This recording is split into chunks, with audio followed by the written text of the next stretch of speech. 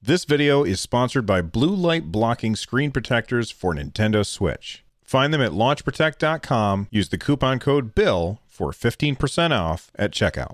If you're anything like me, then when your new favorite game comes out, you're playing it right up until bedtime. I want to talk to you about blue light. Blue light is the shortest wavelength in the visible light spectrum. Our body uses blue light to regulate our natural sleep and wake cycles. Prolonged exposure to artificial blue light can be harmful to our eyes and our sleep. Bottom line, launch blue light blocking screen protectors for Nintendo Switch and other electronics. Help reduce the negative effects of blue light and increase your visual comfort when gaming on your Switch. I already had a tempered glass screen protector on my Nintendo Switch. Launch sent me theirs. I took the old one off and I put the new one on. The Launch screen protector was the easiest one to install. I didn't have any bubbles, and at the end of the day, it looks great. One thing I was worried about with blue light blocking glass is would it change the perceived color that I would see when looking at my Switch in portable mode? And I'm here to tell you, I was worried for nothing. The screen looks great. So if you're looking for a tempered glass screen protector with the added bonus that it blocks blue light, then head on over to launchprotect.com and use the coupon code BILL for 15% off. That's launchprotect.com, coupon code BILL for 15% off. Hey everyone, welcome back to another First Look. This time we're going to take a look at a game called Ego Protocol Remastered for the Nintendo Switch. This game was provided by the publisher, but let's do the tutorial. Oops, not the credits. Let's do the tutorial and see what the game is like. Let's start. Basics. It's droid. Escort him to the exit. Press to start playing. Switch opens the exit. Portal exit to the exit. Exit to the next stage. Okay. So L or R makes him run. Doesn't seem to be doing anything. Oh, okay, there we go. So now I can make him go faster. Okay. And if I want him to stop? I don't know. Alright, now let's do action, halting. Press the action button to stop, and then press again to start walking. Time your moves to avoid the sentry cannon. I hate the font in this game. It's very hard to read. Some parts of the stage, and look at this, how the text things are overlapping. What is up with that? Some parts of the stage allow you to perform actions like jumping, shooting, running, and halting by pressing the action button. Okay. So we start.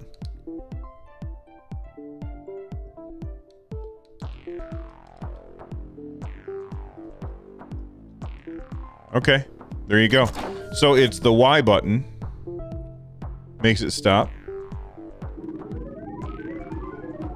Alright, let's do columns. In order to escort the droid to the exit, you can manipulate stage tiles. Ego Protocol has 4 different stage mechanics. This is the first one, columns. You can move columns while?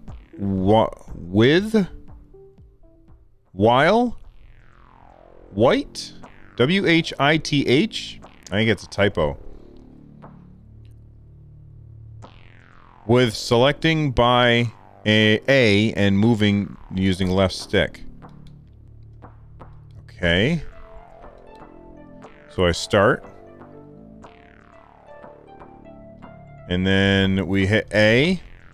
And we move them with the left stick. Oh, okay, cool. And we'll make them go faster. So it's a puzzle game.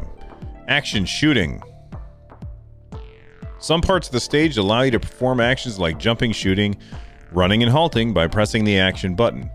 That's Y, by the way. Okay. So I'm gonna pick up a gun.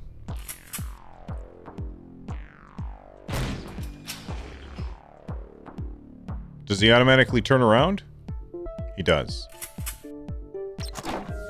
Oh, I gotta shoot him. Okay, so you can only shoot when you're in that section. All right. Mechanic, rows and columns. In order to escort the droid to the exit, you can manipulate stage tiles. Ego Protocol has 4 different stage mechanics. This is the second one, rows and columns. Okay, we start walking. All right, so I need to move this one to the right. Ah, okay, that's cool. I don't know what just happened to my screen. That was weird. That was really weird. Did you guys see that, or am I just imagining it? Trapdoor. You can pass it over only once. Okay. Here, let's make him go faster. So I can walk across it once and then it's gone. Alright. Kind of reminds me a little bit of Lode Runner. If you've never played Lode Runner, it's this really cool old game that I loved when I was a kid. And it kind of had this kind of feel, except it was a little less puzzly and more action-y. You had this gun that you could shoot into the ground, and by shooting it into the ground, it would create a hole, and then the enemies that were chasing you would fall into it. And then they would drop gold, and you would pick up the gold. In order to escort the droid to the exit, you can manipulate stage tiles. Ego Protocol yeah, okay, we already know. Oh, wait. I have to fill in the missing tile. So, it should give me a... okay. Move this down to the empty space. Move that over. Ah! Oh, it's like those puzzles where you've got the one empty tile and you can move things around. That's very interesting. Time pauser. Time pauser stops the timer for a couple of seconds. Probably gives you a chance to react to stuff. Oh, no, it stops time. So, like, you're timed on how much time you can... Like, I get 30 seconds to solve this puzzle. Hitting the time pauser stops it for a second. Alright. Let's go jumping and then ego fragment. Some parts of the stage allow you to perform actions like jumping, shooting, and running and halting by pressing the action button. Thanks for telling me yet again.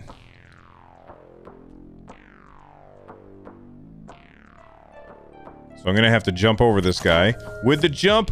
Yeah! And then that's the same button as the shoot and the same button as everything else, really. Alright, the ego fragment. Collect to get a better score. Alright, let's go, let's collect. And there's nothing for me to do here except for hold down the right button because he's going to run in the correct direction automatically.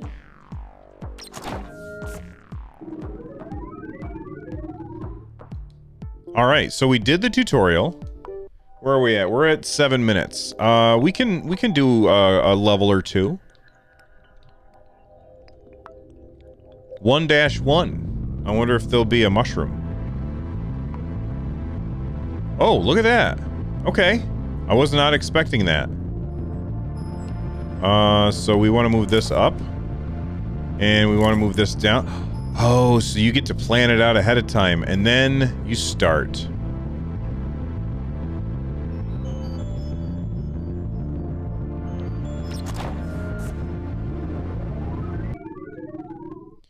Very cool. Next. All right. Oh, shoot, no. Restart. I hit the wrong button. And then we want to... No. Wait, yes. Oh, no, I can't make that other one move.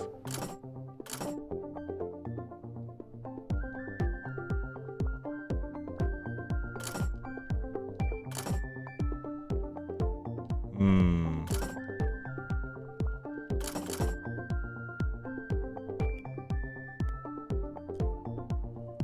Let's give it a shot.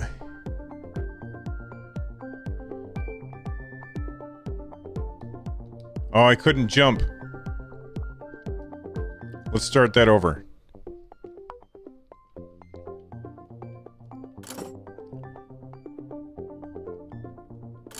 Ah, I got it. Okay. So he'll walk into here, he'll bounce off the wall, he'll go back the other way, hit the trap door, grab the whatever that thing's called, and climb back up. And in that amount of time, then I can move it. All right.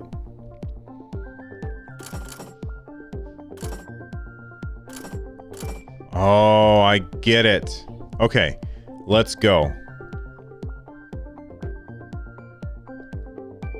Oh no, you can't do it when he's on the... you can't move it once he's on that stage. I don't get it. So if I move this up... I mean, I have to move that up. There's no other option. Like, he has to go through there.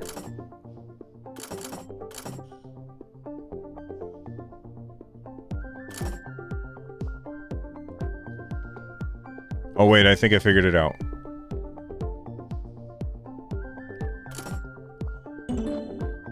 Now what happens? Okay, good.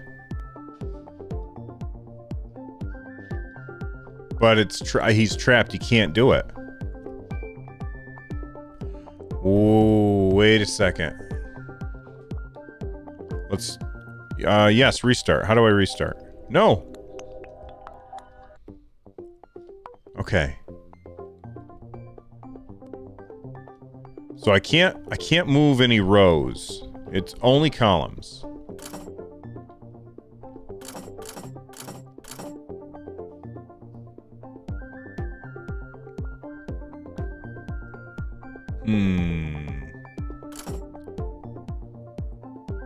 I have to be able to hit that. All right, let's see if we can jump. So we'll hit this. Now I'll send it down, and then when he comes back up, I'm going to try and hit the jump button and see if it works. And jump. Jump button doesn't work. Oh. Idiot. Alright, so we've unlocked that. And then I need to move that down. And then move that down. And he's going to fall. And then I move that down. And we figured it out. Okay. I think that this is a very cool game with a kind of a really weak presentation. I feel like the presentation of this game is very weak, but the overall core gameplay loop is very interesting and unique. And I know I've only played 2 stages and done the tutorial, but I think that that's very interesting. I may talk about this on the show. If you didn't know, I've got a podcast called Nintendo Switchcraft. Make sure you check it out wherever podcasts are downloaded. I will see you next time. Until then, bye-bye.